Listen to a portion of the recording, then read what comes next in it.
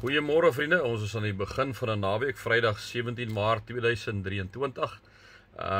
Ek hoop regtig julle het sommer net 'n wonderlike naweek. Ek weet julle werk so hard in die week dat mens moet dan met ergens ook 'n tipe van 'n blaaskans hê. Mag dit regtig sommer 'n wonderlike naweek vir julle wees.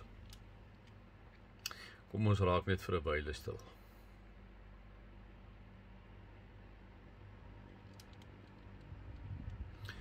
Ons Vader wat in die hemel is, laat u naam geheilig word.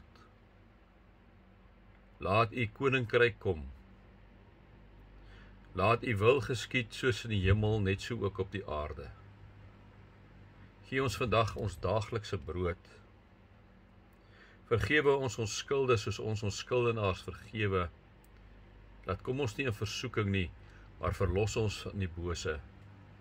Want aan u behoort die koninkryk en die krag en die heerlikheid tot in alle ewigheid. Amen. Vriende, mag daar vir julle genade en vrede in oorvloed wees, dat julle God ken, Jesus ken en die Heilige Gees ken. Vriende, ek gaan nou aan nog by Spreuke 1, ek gaan hom nou weer vir julle al twee kante toe lees. Het gaan nou hier spesifiek in hierdie gedeelte waar die wysheid praat, wat nou as 'n vrou voorgestel word, om te sê,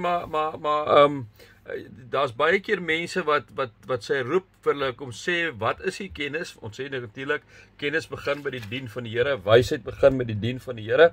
So, as jy nie die Here dien nie, gaan jy baie keer, liewe vriende, meeste van die gevalle nie wysheid hê nie.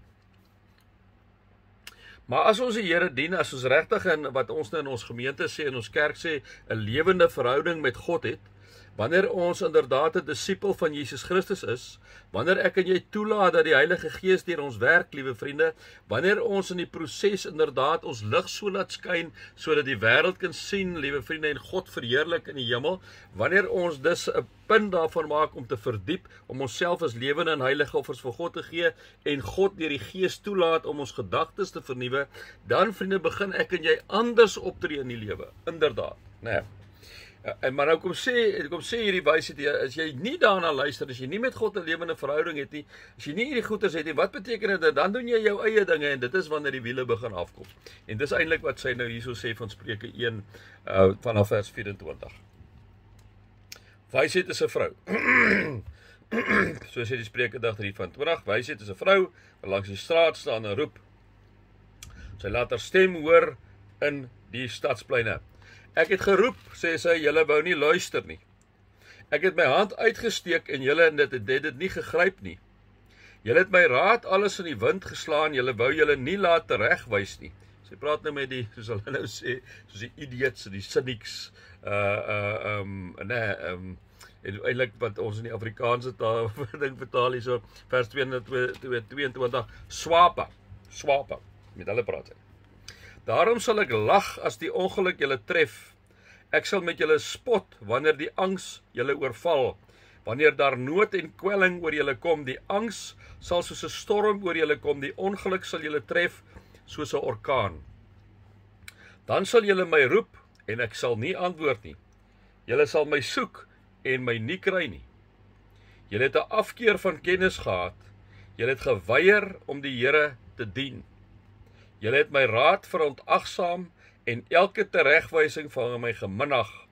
Julle sal die vrugte van julle optrede pluk. Julle sal van julle eie planne walg. Dit is eintlik ongelooflike taal, né? En dis maar net wat die Spreuke digter vir ons kom sê, as ons nie die Here in ag neem, as ons die Here nie dien nie, as ons nie vir wysheid in ons lewe het nie, sal dit inderdaad met ons sleg gaan. Vriende, die sien ons oral oor. As daar nie wysheid is nie, as daar nie kennis is nie, as daar nie insig is nie, takt, oorleg, fyne, dan is dit nag. Ons sien dit oral in ons land spesifiek, op klomp plekke. 32, die onkundiges se dwaling kos hulle die dood. Die dwaase word vernietig deur hulle selfversekerdheid. Ne? Mense wat dink hulle weet alles, maar hulle weet niks. Dis dwaase. Maar wie na my luister, sal veilig wees en hoef geen ramp te vrees nie. Ongelooflik hoe Spreuke digter dit stel. Ek hou so van die taal, né? Nou hoor hoe stel Eugene Peterson ook. Hy sê die volgende, hy gaan hom sommer hierdie stukkie, omdat hy hierdie gedeelte eintlik baie kort maak. Hy sê, ek het 'n stukkie vir julle gegee, hy sê, Lady Wisdom goes out in the street and shouts. At the town center she makes a speech. In the middle of the traffic she takes a stand. At the busiest corner she calls out, simpletons, how long will you wallow in ignorance? Cynics, how long will you feed your cynicism? Idiots, how long will you refuse to learn? About face, I can revise your life. Look, I'm ready to pour out my spirit on you. I'm ready to tell you all I know as it is. I've called, but you've turned a deaf ear. I've reached out to you, but you've ignored me. Since you laugh at my counsel and make a joke of my advice, how can I take you seriously? I'll turn the tables and joke about your troubles. What if the roof falls in and your whole life goes to pieces?